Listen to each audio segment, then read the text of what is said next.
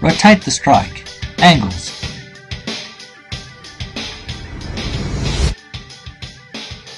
The challenge.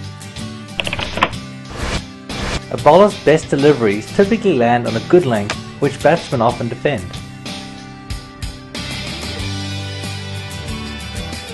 In any format of the game, a bad ball should be attacked. Full deliveries can be driven, and short deliveries can be scored off the back foot. The question arises, if the situation demands runs, how does a batsman rotate the strike or score off the good length deliveries? To understand how to score off good length deliveries, we need to break down the good length into three areas. The first is a good length outside the off stump. The second is a good length on and around off stump. Lastly, there is a straight good length.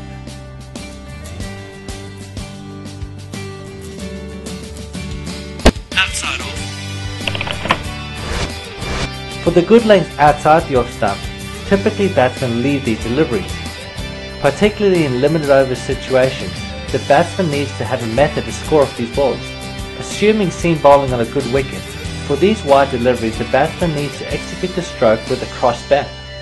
The pace of the ball is used to redirect it down to third man. Alternatively, a more attacking swing can be used for a shot either side of point. The key is to raise the hands early. This will produce a high to low swing and help the batsman get time for the shot.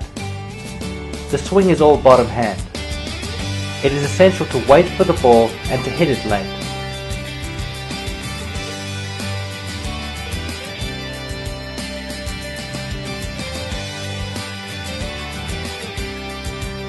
Off stump.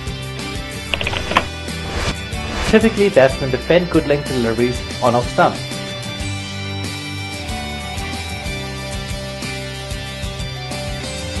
One method to score off these deliveries is to execute a forward defence as normal, except to strike the ball with a less vertical blade. This will often create a nice angle for the batsman on the offside, regularly taking in the ball down to third man. The key is to wait for the ball and to use soft hands.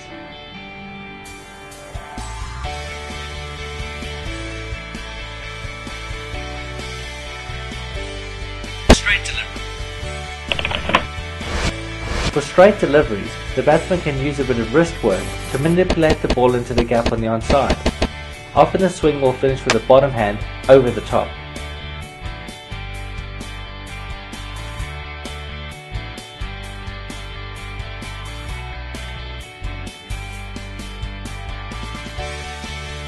Recapping, anything other than a good length can be attacked with a conventional cricket shot.